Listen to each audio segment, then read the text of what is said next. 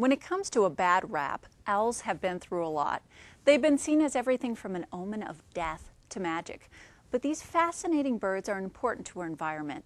To tell us more, we're joined by naturalist Kathy Driscoll with the Nature Zone. Well, thank you so much for joining us. Well, thanks, Emily. Appreciate it. Well, you know, owls are really popular again. The Harry Potter books and the movies, you know, they've made them cool again. But they weren't always seen as cool, were they? No, mainly because they're misunderstood creatures. They're out at night when we're not, and a lot of times we hear them more than we see them, and it can be kind of spooky in the dark, hearing strange calls and sounds.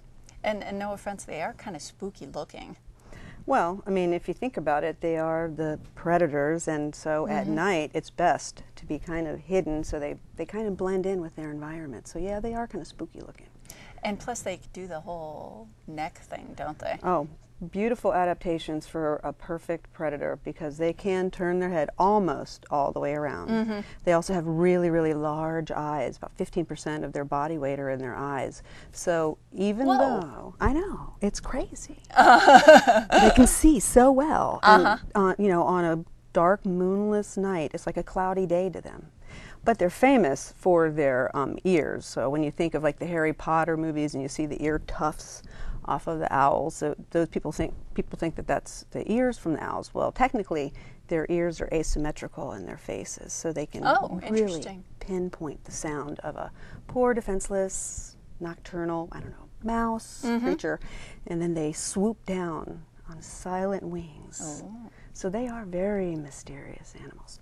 And they're actually pretty popular among farmers, aren't they? You were kind of mentioning that to me before. Right. Owls are you know, just fascinating animals all around, but they are really a good, you know, advantage for farmers because one of the problems that farmers have are rodents.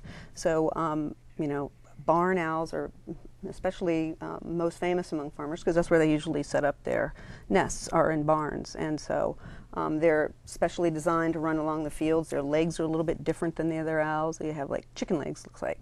And so they run and fly and pick up their food, and then they fly back off into the barn. I didn't even think of them running.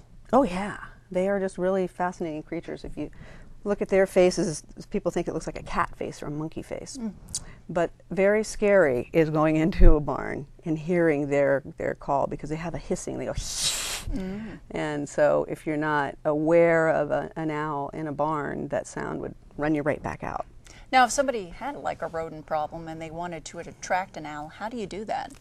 Well, glad that you asked. Because we're actually doing a program at the end of the month called Owl Moon Campfire. Oh, okay. And that's going to be at our new park, Ivy Creek Park. And we're going to have a campfire and kind of discuss what campfires are all about and, you know, how the Native Americans would sit around campfires and tell stories. And there's wonderful stories about owls.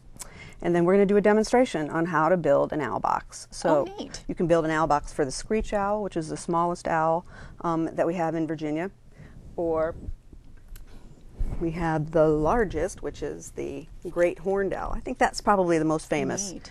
It's beautiful. Yeah, he is. He's like the biggest of all of the owls. And then we have the barred, and then of course the barn owl. So we will have a demonstration on how to build boxes for people.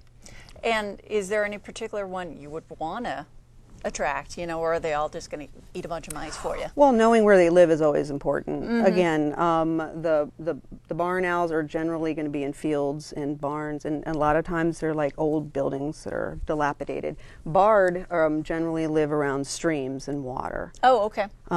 Most people shoot for the screech owl, and they are pretty abundant. They really do depend upon people. Once you build a box and you have one, it's important to take care of the box because they will come.